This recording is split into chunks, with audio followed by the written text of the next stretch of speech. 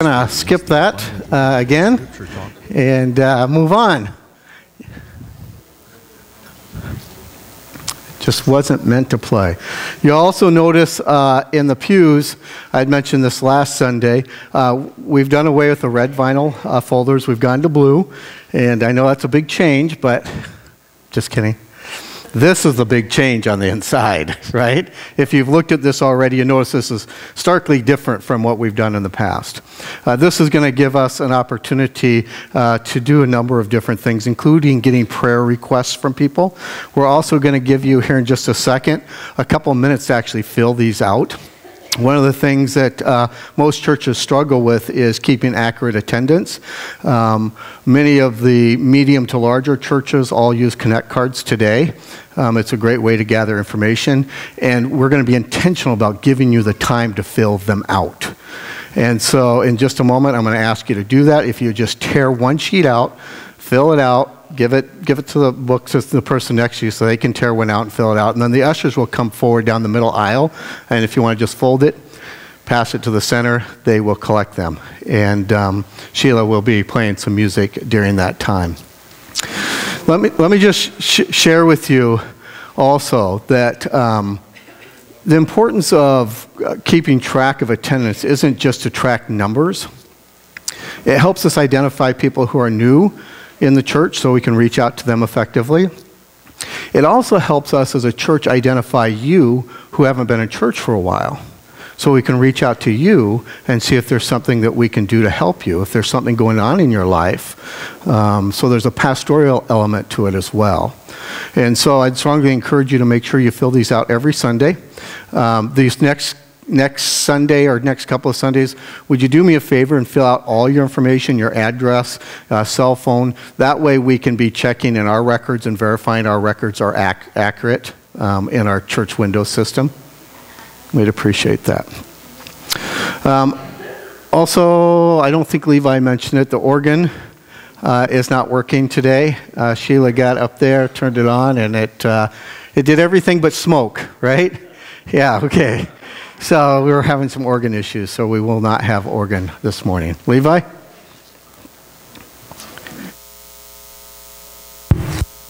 Go ahead and grab your cards, start filling them out, and pass it to the center aisle. Sorry.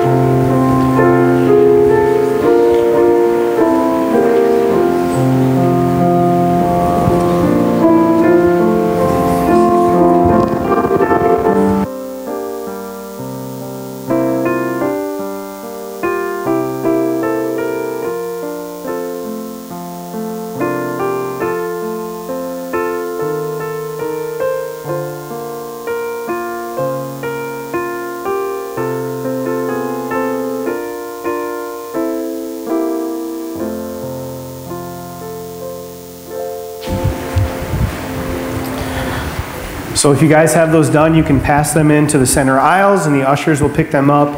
If you're taking time to write a prayer request or a God moment on them, the baskets will be in the back if you didn't get a chance to complete these. So on your way out this morning, if you want to, if you didn't get a chance to completely fill them out, you can throw them in there when we're done with this with the service as well. And so with that, we will stand and we'll shake hands and greet those that are around us.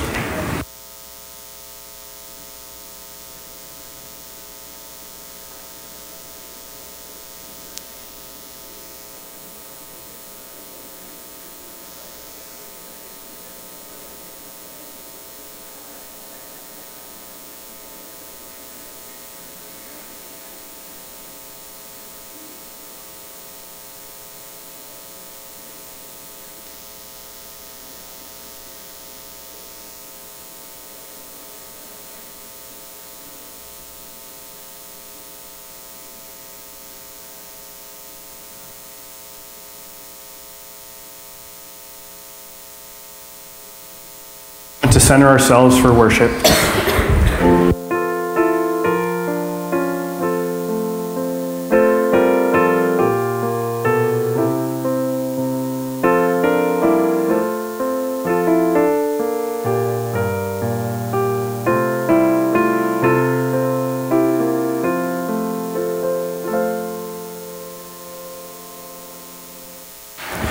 Now would you please remain standing and join with me in our responsive call to worship. Come, gather together, and let us give God praise. Let us sing of God's love and God's amazing grace. May we give God praise for God's forgiveness and mercy. Let us sing of God's justice and compassion. May we give God praise for all the wondrous acts from God to all the earth's people. Let us sing of our praises to God and worship God with our hearts and minds fully. Please remain standing as we sing our opening hymn, Open My Eyes That I May See, found on the screen or in the hymnals on page 454.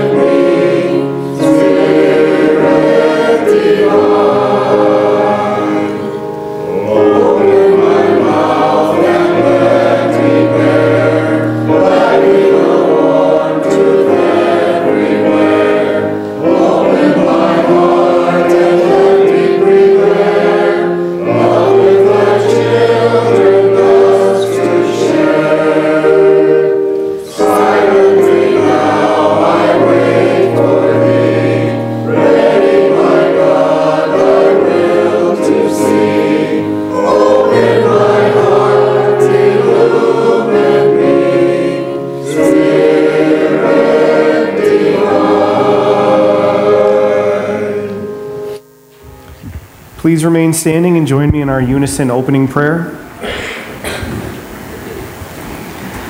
Lord God, we come to adore you. You are our Creator. Without you, we could not be. Before we were born, before time began, you were, When time is finished, when the universe is no more, you will still be. Nothing can take your power from you. Nothing can limit or overcome your love, and no words of ours can do justice to your glory. For this we give you praise. Amen. Please be seated.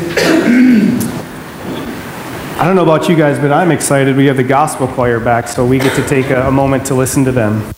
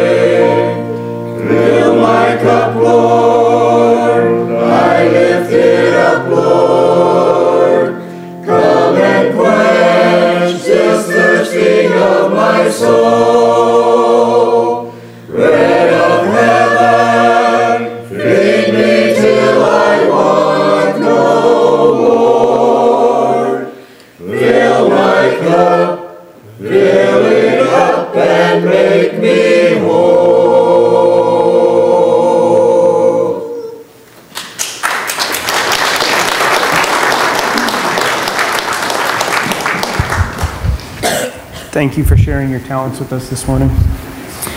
Before we get into our prayers, I wanted to give just a quick update. If you were at the football game on Friday night, you've seen a kind of a scary accident. Elijah Frosch got taken off the field on the backboard, and he had to go to the hospital. He got a stinger while he was out on the game, and he wasn't awake for a couple of minutes, but they said that it was mainly precautionary, and they got him to the hospital, and he was able to go home that night. So we want to give God praise for it not being as bad as it could have been. So he is home, he is recovering, and so we'll pray for a safe and a speedy recovery for him as well. So let's go to the Lord in prayer. Heavenly Father, we thank you for such a beautiful day that we get to come and worship you. Lord, we pray for more of these temperatures and more of this sunshine just to last into the last days of summer and those early days of fall, God. And we pray that as we start to look towards harvest, that you're with all of the farmers and the ranchers and all of their families, Lord, as we know this year has been a tough year. Lord, we just pray for a successful harvest, Lord, and we pray for no accidents. We pray for a safe one too. So God, as we look towards that, we pray that you would be there in that situation. And we thank you for Elijah being able to go home, Lord. We pray for a safe and speedy recovery. And we pray that he can get back out on the field, God, and play the sport that he loves so much. Lord, and we thank you for Krista. She's now back in Haiti. We just pray that she can be a walking testimony for all that you have done in her life. And we think about all the marriages, Lord, that are going through a hard time right now, God. We pray that you would enter into those marriages. Enter into the husbands and the wives' hearts, God, and just model or help them to model their relationship after you. One of love, one of service, one of grace. We thank you for Mary getting the best results she's got back in a long time, God. We just pray that you would continue to give her good health. And we thank you for Aiden being healed and is doing great, Lord. We also give you praise for Nancy being home, Lord, and recovering. We pray that you continue to walk with her, Lord. And we just thank you for her recovery. Lord, continue to please be with Charlie. As he goes through this, God, help him to know that he doesn't fight alone, that you're there with him, and that he has a congregation that loves him. So continue to walk with him, Lord, and work in his body to heal him. And for Blake's Aunt Rosie, God, we just pray for just a good healing, Lord, a good and fast healing. And for Shelley, God, we thank you for just the improvements she's made, and for her and Dave getting to go and spend time with their granddaughter, Lord. We just give you the praise for that. God, we thank you for Dorothy and Francis, especially in our care centers today, Lord. But we also want to remember the rest of our members that are in those care centers, God. And for all those people that are there, we just pray that you continue to let them know that they're so loved and they're so cared for. Put it on our hearts, God, to go and spend time with them and to hear their stories and to share ours with them as well. And as Brittany and Sean are on campus, Lord, as they are reaching out to students, we just pray that you give them the boldness and the courage just to continue telling others about you. God, we thank you for their commitment to serve you, and we pray that we can just stay behind them, Lord, with our prayers and our support. We pray for our brothers and sisters over at American Lutheran. God, we just pray that you continue to lead them in a way that you'd be proud of. We thank you for Pastor Justin being over there, and we pray that you bless him today, Lord, and help him to give a message for those in his church to go home and to grow closer to you. God, we thank you for our church and just the regular routine that we're getting back into. We pray that this year for Sunday school and for Wednesday nights that you would work in the lives of all of those that are there. For the youth, the children, the teachers, the adults, God, we just pray that as a whole, we can just continue to have spiritual growth in our own lives. So Lord, I pray now that you bless Pastor Thom as he gives a message today. Help it to be one that we can all take into our week and just glorify you with it. So we pray in the way that you taught us to pray, saying, Our Father, who art in heaven, hallowed be thy name. Thy kingdom come, thy will be done, on earth as it is in heaven. Give us this day our daily bread, and forgive us our sins, as we forgive those who sin against us. And lead us not into temptation, but deliver us from evil. For thine is the kingdom, and the power, and the glory forever.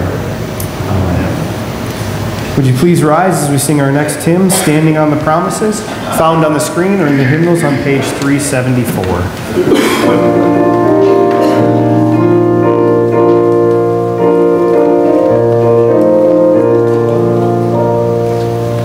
Standing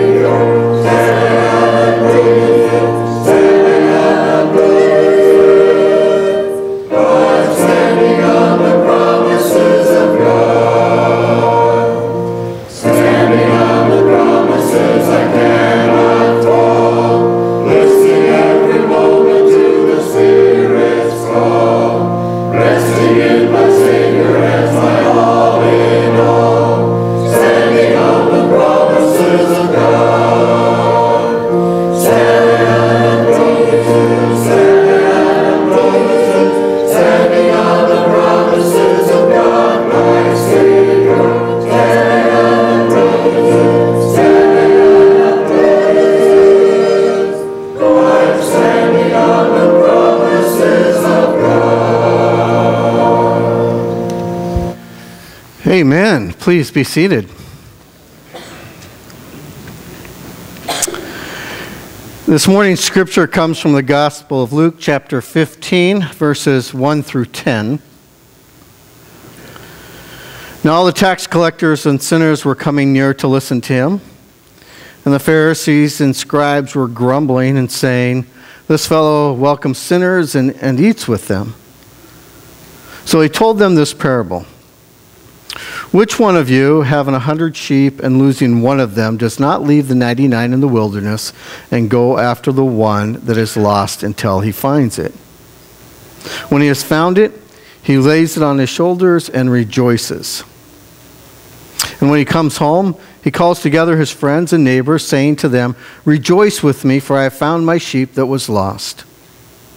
Just so I tell you, there will be more joy in heaven over one sinner who repents than over 99 righteous persons who need no repentance. Or what woman having 10 silver coins, if she loses one of them, doesn't she light a lamp, sweep the house, and search carefully until she finds it? When she has found it, she calls together her friends and neighbors, saying, "Rejoice with me, for I have found the coin that I had lost." Just so I tell you, there is joy in the presence of the angels of God over one sinner who repents. Here ends the reading of God's holy word. I'd like the children to come up for a few minutes.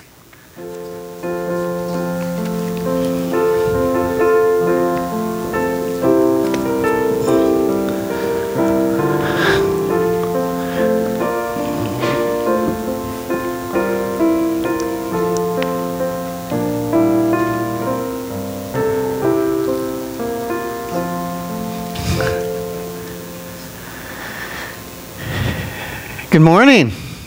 Good morning. Oh, you're a tough crowd, aren't you? Ready? Good morning. Morning. Hey. I think I've shared this with the church before. It's been a while, though. One of the things I like to do, I have a lot of hobbies. One of my hobbies is collecting coins. And I like to collect all kinds of coins. And I have 4 coins in my pocket here that I wanted to show you. They're actually Benjamin Franklin 50-cent pieces. Have you seen those before? Have you? Yeah. I have 4 of them. Wait. 3. I had 4. When I came into church this morning, I had 4. All right. I lost one. And these are real silver. These aren't cheap. These are worth some money. And I've lost one. So you guys want to do me a favor? Going to help me find it? Please? Okay, all right. The only places, yeah, John took it. No, yeah, no. So the only places I've really been is I've been sitting over there and I've been sitting over here. So would you guys mind looking real quick?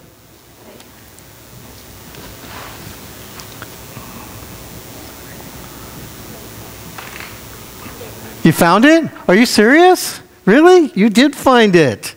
All right. Thank you, guys. Thank you. I was a little worried there. I'm very happy now. Thank you very much for finding that. Have you guys ever lost anything before? Were you sad when you lost it? Have you ever lost anything and then found it again? And how'd you feel when you found it? Good. Yeah, happy. It makes you feel good, doesn't it? You know what's awesome about Jesus is that he gets happy when he finds people who are lost and they come to him and know him. And he celebrates that. There's a lot of people in our world that are lost and don't know Jesus. And I know in my life, I get to experience every once in a while people coming to know Jesus for the first time. And it excites me too. And we get to be a part of that. We get to be a part of helping people get to know Jesus, help them find Jesus. And I want to encourage you to do that the older you get, to just share with people your story about Jesus. And you're going to experience a great amount of joy too. I promise you that, okay? Let's pray. Loving God, Lord, we thank you so much for Jesus. We thank you so much that we know him and we have a relationship with him, and we pray that we can help others know him and have a relationship with him too. It's in Jesus' name we pray. Amen. All right, anybody like a sucker? Ladies first.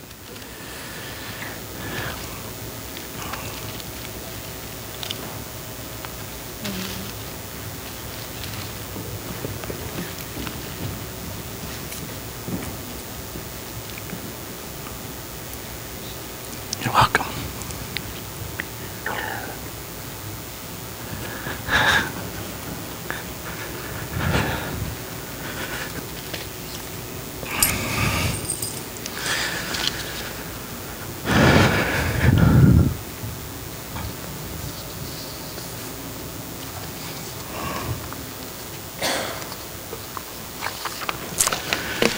You know, I learned something interesting this week. I learned that in London, they actually have an official government office for lost and found.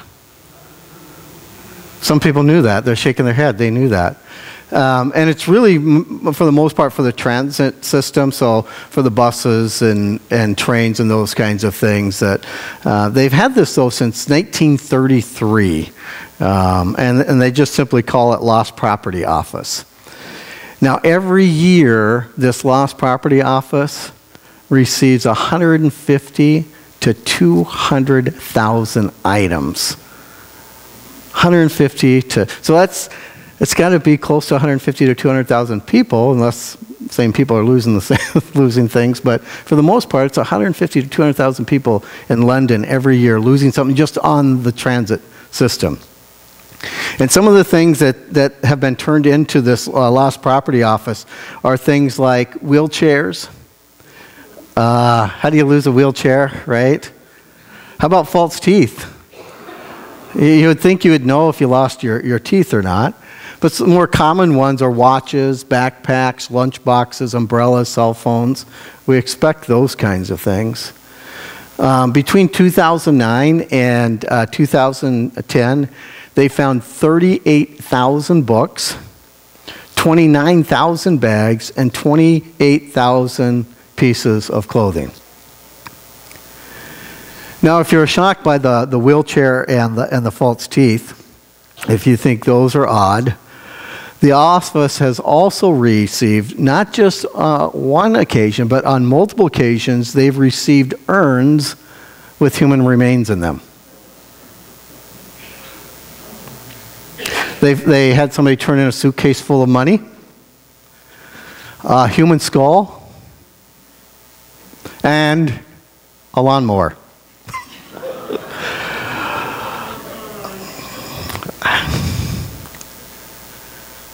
You know, I think, and I'm just taking a stab in the dark, but I'm pretty confident that everyone in this room has lost something at one time or another in their lives. I sure hope it wasn't your false teeth or lawnmower, but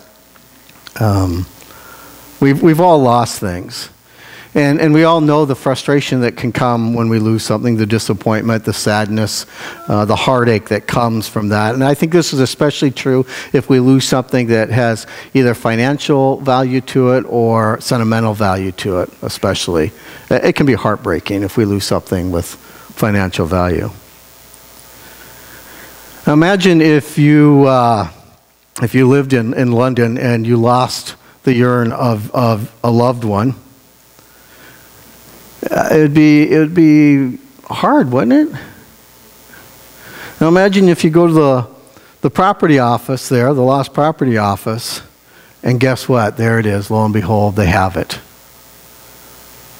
Imagine the amount of excitement you would feel. The overwhelming joy, and perhaps even some relief, right? How do you explain that to your family? Right? So maybe even some relief. My point is this: we all know what it's like to lose something, especially if something of great value. But what about yourself? What about yourself? Have you ever been really lost? I'm not talking about driving around Sioux Falls trying to find the mall lost. I'm talking about physically lost someplace. Raise your hand if you've ever been physically lost. Yeah, so I'm in good company. Yeah. I recall a number of years ago, I was 20 years old, and I went hunting with my not yet father-in-law down in the Badlands in North Dakota. And I didn't have a tag, so I was just there helping him out. We came across this area that looked really good, and he asked if I would walk down and kind of come around this loop of this area and just kind of push the deer toward him. So I took off and found myself, if you've ever been down to the Badlands, I mean walking in the Badlands, they have these washouts, and they're about anywhere from 10 to 15 feet deep, and they run from 5 to maybe even 20 feet wide, and a lot of times they're just straight up, the sides are. But I found a way to get down into one of those, and I thought I was going to take this shortcut around and get up this other area. Well, you know how that ended up, right, if I'm telling this story already. I couldn't find a way to get out. I couldn't find a way to get out. I couldn't find a way to get out, and pretty soon a half hour came and went, an hour came and went. And let me tell you this. Many of you don't know this, but I used to chew tobacco, and before I left, I put a big old chew in. And my mouth was getting extremely dry. And I had that speckling of chew scattered all over my mouth. I was feeling miserable. And I was starting to get scared. And finally, I see a little path where deer had been coming down along the side into that washout. And I climbed out of that. And I looked around. And I was clueless to where I was at.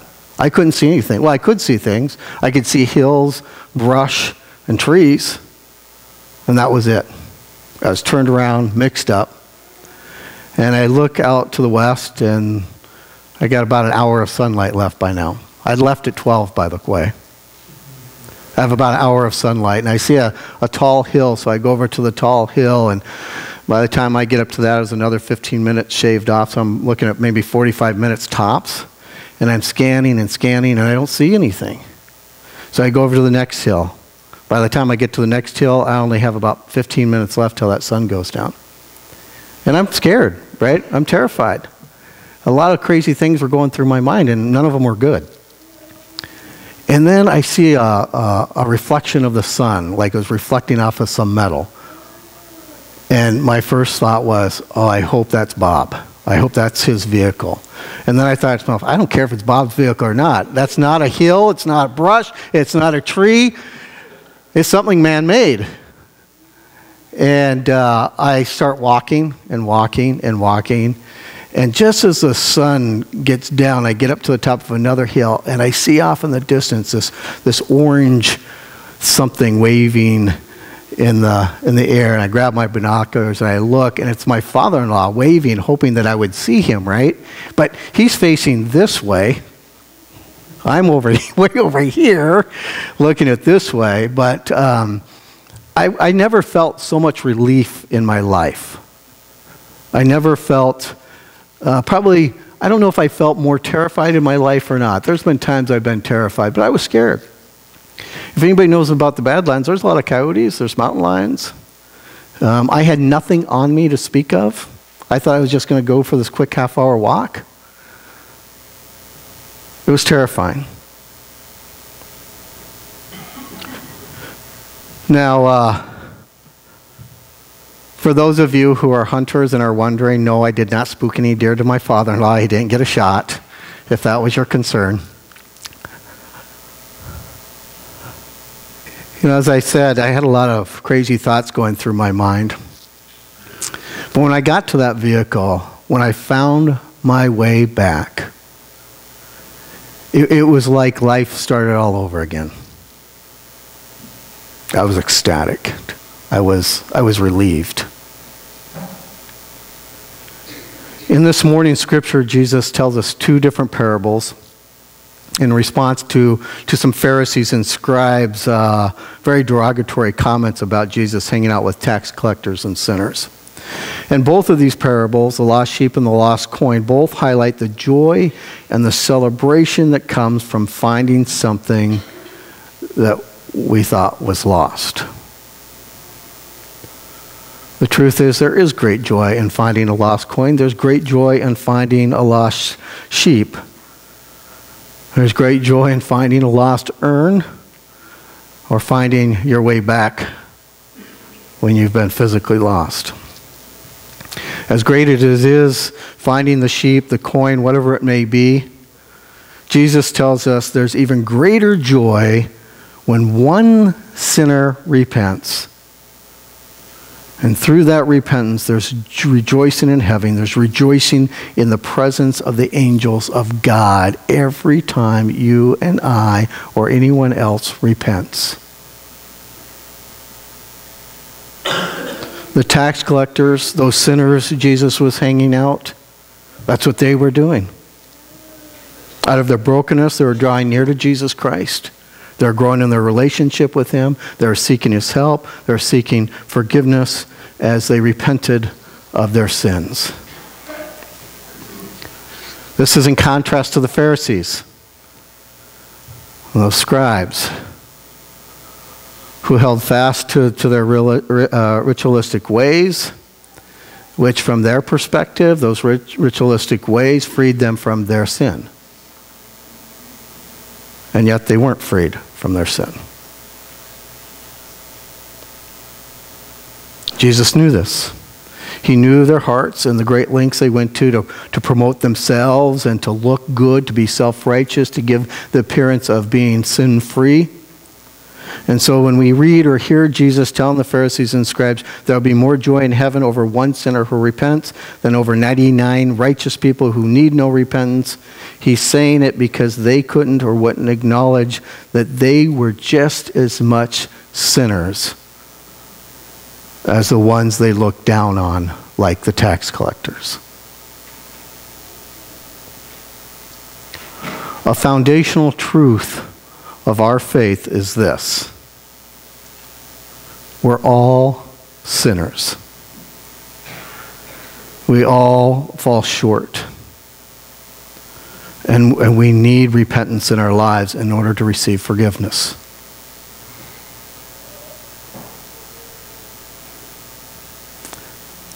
Now, I think we all have a great idea, an understanding of what sin is. But to be clear, sin is missing the mark of God's standard. It's anything that goes against God's ways. That's sin. In order to know God's standards and in order to know God's ways, we have to look to Scripture. I know that may sound trivial, right? Look at the Pharisees.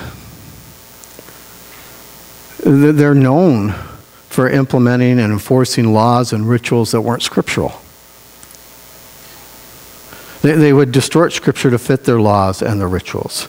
If a person didn't follow those laws, didn't follow those rituals, they were judged as being unclean or as being sinners. We can't allow anything outside of Scripture to determine what sin is for us. Another point is that if we want really to be a repentant people, if we want that in our lives, if we want that forgiveness that comes from being repentant, we have to go to Scripture to find out God's standards and God's ways. And if we don't, we can find ourselves going through life, going about doing life in sin, and not even be aware of it, because we haven't gone to Scripture. We haven't identified what sin is.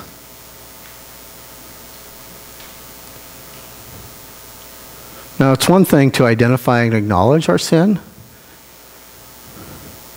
but again, there has to be this sense of repentance in order to receive the forgiveness. And we know this to be true in Gospel of Luke chapter 24. This is following Jesus' death and resurrection. He comes to his disciples and he tells them that repentance and forgiveness of sins is to be proclaimed in his name to all nations. He makes it a commandment to his disciples. In the Gospel of Matthew 4:17, Jesus tells us, "Repent, for the kingdom of heaven is at hand." Jesus commands his disciples to proclaim the need for repentance, and he calls all of us to repentance, which precedes the forgiveness of sins. And when we're talking about repentance here, we're talking about turn and return. I just read this week. I kind of liked it. Turn and return. That's what we're talking about. Remorsefully turning away from sin and joyfully returning to God. It's not to stay in that sin. It's not to ask for forgiveness and go about living our lives the same way. Now, granted, some sins can be very difficult for us, and it'll take us many, many attempts to be repentant. But this is what separates us as sinners. We're willing to acknowledge that we're lost, sinful people. And so we turn away from our sin. We seek repentance from God, our God who wants nothing more than to give it to us. The good news in all of this is that once we recognize our sin and repent, sincerely from our hearts repent, through the grace of Jesus Christ, we are forgiven. We're forgiven of our sins. It's not a question. It's not a debate. We are forgiven. Every time you and I repent, did you hear this in this scripture? This is a very powerful thing, and I'm not going to preach on it. In fact, I'm almost done. But I want you to contemplate this and think about this.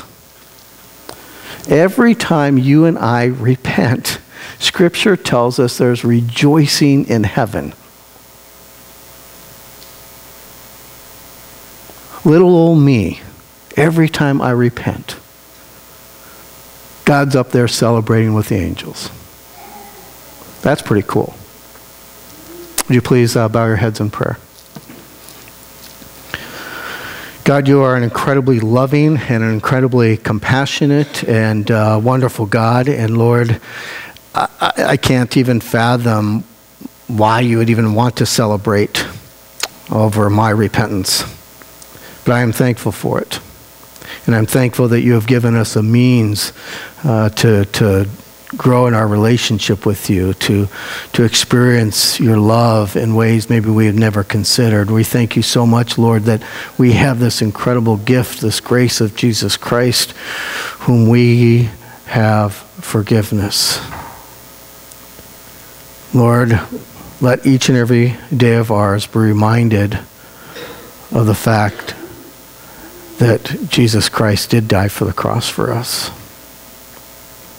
And that we do have this awesome gift. So help us, Lord, by the power of your Holy Spirit to consider and think about the sin in our lives and to lift it up to you in repentance as we seek forgiveness and grow in relationship with your Son, our Lord and Savior, Jesus Christ. We pray all this in his name. Amen. Let's stand and join in singing Amazing Grace, My Chains Are Gone. It's in the green book, 3104, and up on the screen. Now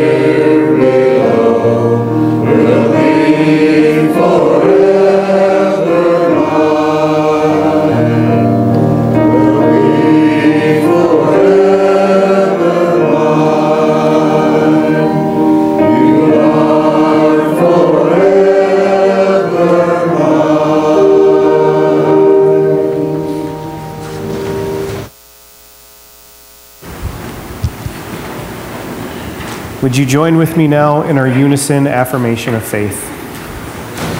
We believe in God, who promises to be with us always, in all our seasons of life. We believe God wants to fill us with power, so we may be witnesses to all the ends of the earth. God's love is stronger than our fears, more enduring than our worries, and deeper than our despair.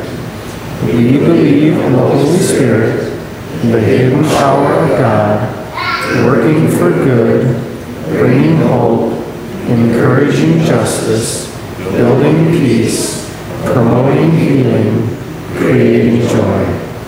And we believe God is at work in us and in this community.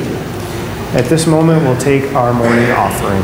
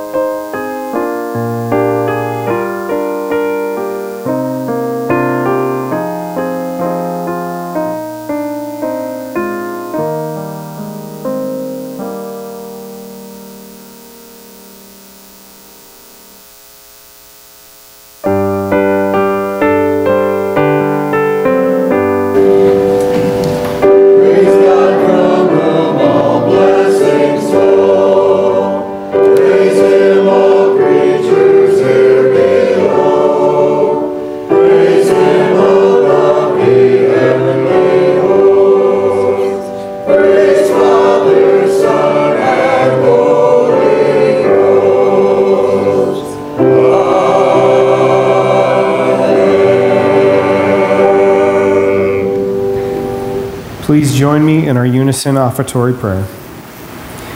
God of unending grace, although there are times in our lives when we question why, and when we wander from our path of faith, we still are forever grateful for this gift of life that is ours. And we now pray that what we give will make this world better. We give our gifts, therefore, with grateful hearts, through Christ our Lord. Amen. Please remain standing as we sing our closing hymn, Take Time to Be Holy, found on the screen or in the hymnals on page 395.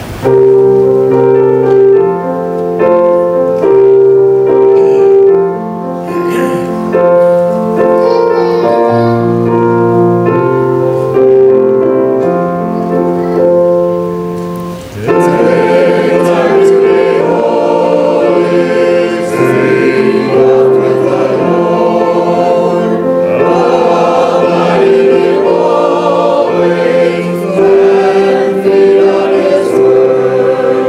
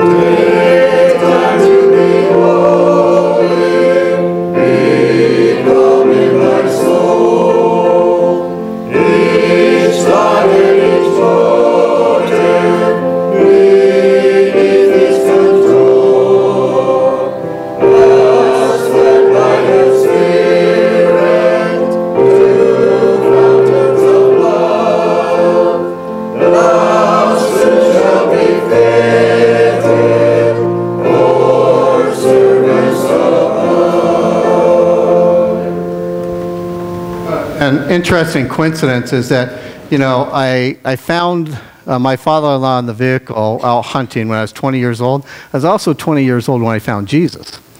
And I've been repenting ever since, you guys. So I share that with you because we never fully arrive, right?